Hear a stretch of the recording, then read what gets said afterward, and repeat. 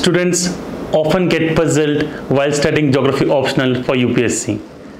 The reason being the 20 chapters in 10 chapters in each paper 1 and paper 2. The confusion lies how to decipher the syllabus, how to study in an effective manner that with minimum efforts you can gain the maximum marks. Here at Ensemble IAS, we have with the clustered approach, we have reorganized the syllabus into 18 chapters for your better understanding and planning. Vande Mataram, welcome to Ensemble.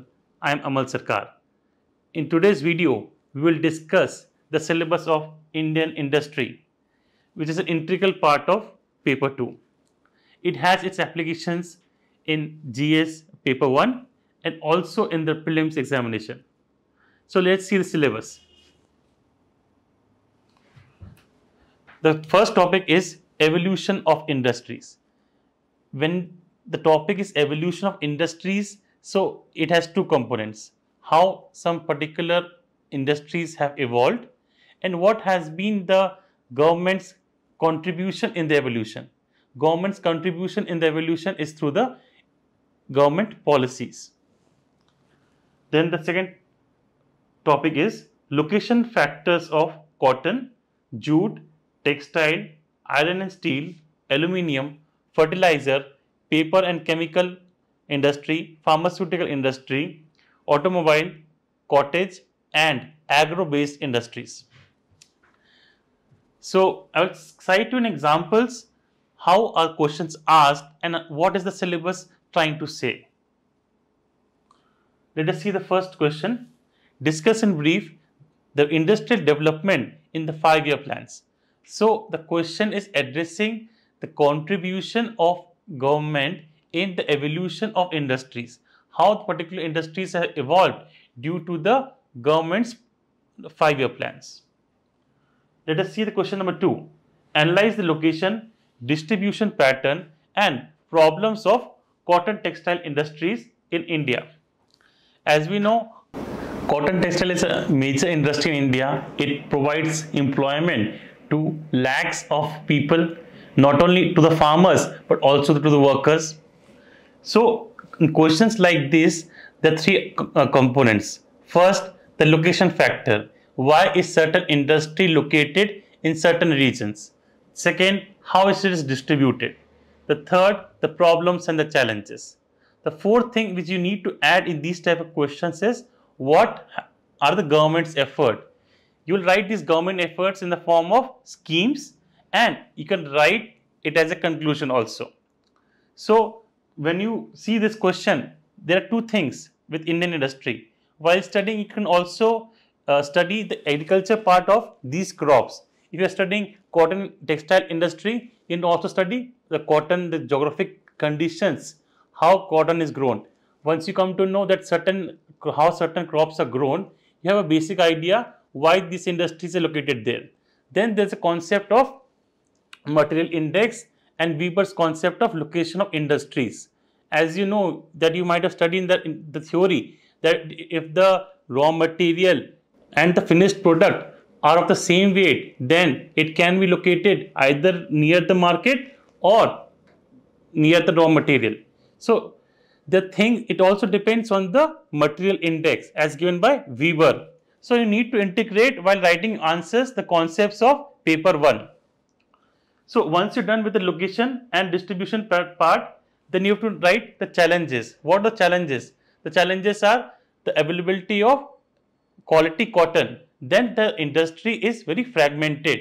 Then the third is obsolete machinery. Fourth is the amount of skill required has not improved. Then for that skill part, government has introduced the Samarth scheme. For the obsolete machinery part, government has introduced a scheme for technological upgradation. See, whatever be the problems, for that problems, there is a solution. And this solution is in the form of a scheme.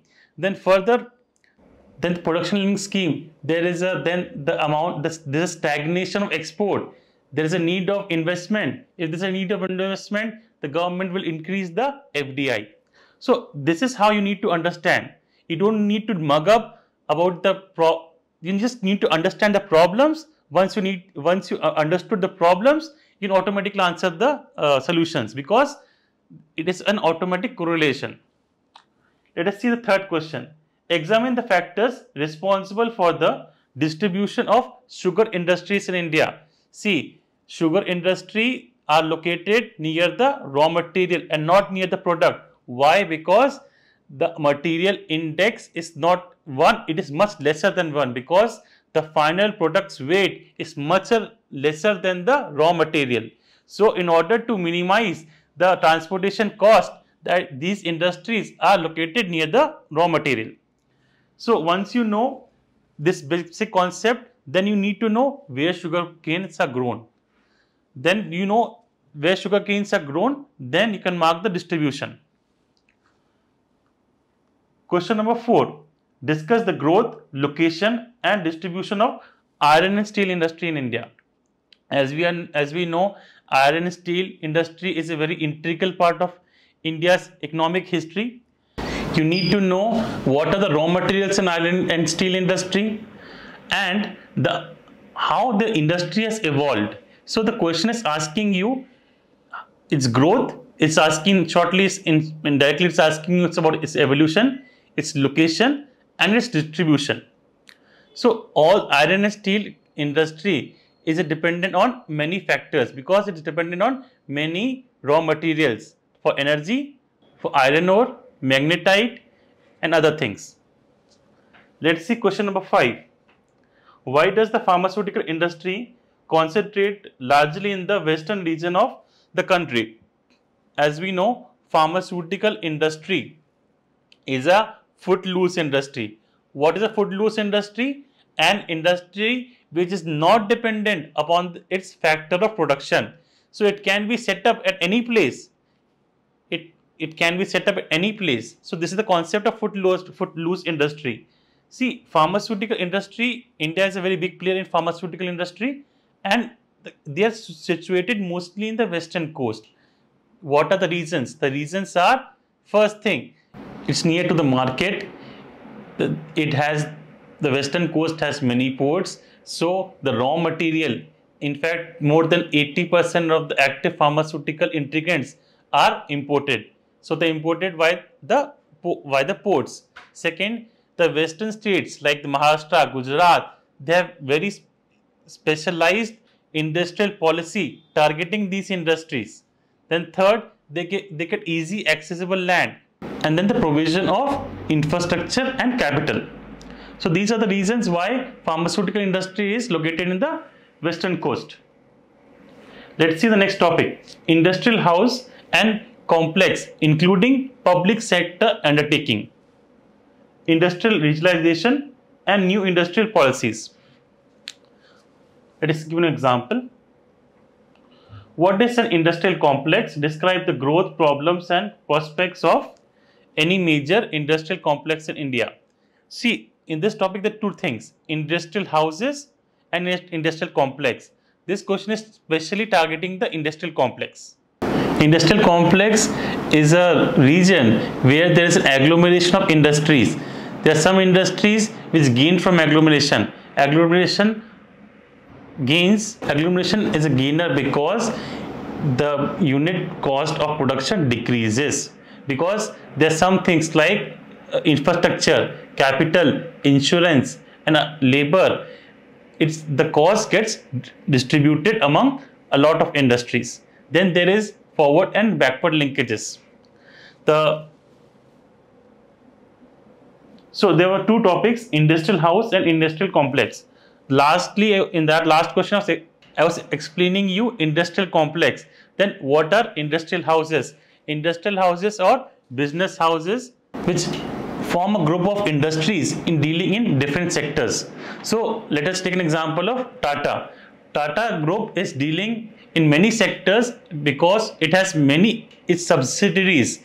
Different subsidiaries is catering in different areas, right from iron and steel to the automobiles to services. Then within services, it's the IT, it is the consultancy. Then there is production of different machineries, then watches, etc. So then the third thing is PSUs. So as you know, in the present day, the disinvestment has increased. Even there is privatization of PSUs. So if there is a news of privatization of certain PSU, then you need to catch hold. What are the reasons that the government is doing so? You need to understand the basic concept, and you can cite that example in the exam. Oh, let us see the next question. Name the major industrial regions of India, indicating the basis of the identification. Highlight their basic problems. The topic was industrial regionalization. So they're asking you what are the major industrial regions of India. So there are some major industrial regions, there are some minor industrial regions. You have to name them, draw them, and explain what are the major industries involved in the region. But the second question is asking you what is the basis of this identification. So you have to write some of the basis. On this basis that we are able to divide these major industries, you have to highlight them. Then the third part is highlight the basic problems. Every industrial region is facing some challenges. It can be some natural challenges or anthropogenic challenges. Challenges from the quality of the raw material or even the quality of the skilled labor, the investment. It can be a host of factors. Let us see the 8th question. What kind of skill promotion programs have been initiated for job deficient regions in India? Explain. So the third topic was new industrial policies. So let's see. Skill development program is a flagship program of this present government. They have formed a dedicated ministry for skill development. So this skill development, you can assume it is a part of new industrial policy. Earlier questions were addressed directly at the industrial policies. Now in the new pattern, even small components like skill development can be asked. But in this question, the question is targeting what are the kinds of skill development programs and why they have been initiated in certain regions. So you need to explain the reasons and give side examples. So let us see an example of Samarth scheme. Samarth scheme is for the skill development in cotton textile. Then Ustad scheme, then Sankalp and Strike scheme, then the basic schemes of Pradhan Mantri Kaushal Vikas Yojana. So there are some sector specific schemes and some general schemes. So while writing the answer, you start with the general schemes and then move on to the sector specific schemes. And when you write the sector specific schemes, they are dedicated to certain pockets of India, because it is only some regional labor is dealing in a certain product, like some cotton textile, say let's say Katha sari or something like that. A certain labor is only involved in the manufacture of that product. So these sector specific schemes have even sub-components, and these components are directed at these pockets. Let's move on to the next topic, multinationals and liberalization. So the topic is addressing multinationals, that the MNCs, and liberalization. LPG, liberalization, privatization, globalization are the products of the 90 to 93 reforms. So hence the topic. Let us see an example. Question number 9. Critically analyze the role of multinational corporations in India's economic development with suitable examples. In whole of this chapter, you need to give examples. Like MNCs have the certain advantages and disadvantages also. Advantages being they are specialized in making certain products. So with this specialization, they are not only training the labor, there's a skill development, there's employment generation, but also production of quality products. Due to the production of quality products, the export will increase. Further, in order to increase the economies of scale, they bring investment. So that's another advantage. The disadvantage can be tax evasion. it can be competition with local industries. See, most of the MNCs can be in the secondary sector, also in the tertiary sector. So we need to form a plan where they're not competing, but they're complementary to each other. The next topic was special economic zones. Let us see a question. Assess the suitability of special economic zones for sustainable economic development in India. You will see this topic in economics also. Special economic zone are those zones for tax purposes which are not part of India. So special economic zones have been given some tax concessions, and because of these tax concessions, they bring investment, they bring the quality of product, they increase the quality of product, there is an increase of export, and the balance of trade, which is very much negative for India, is decreasing.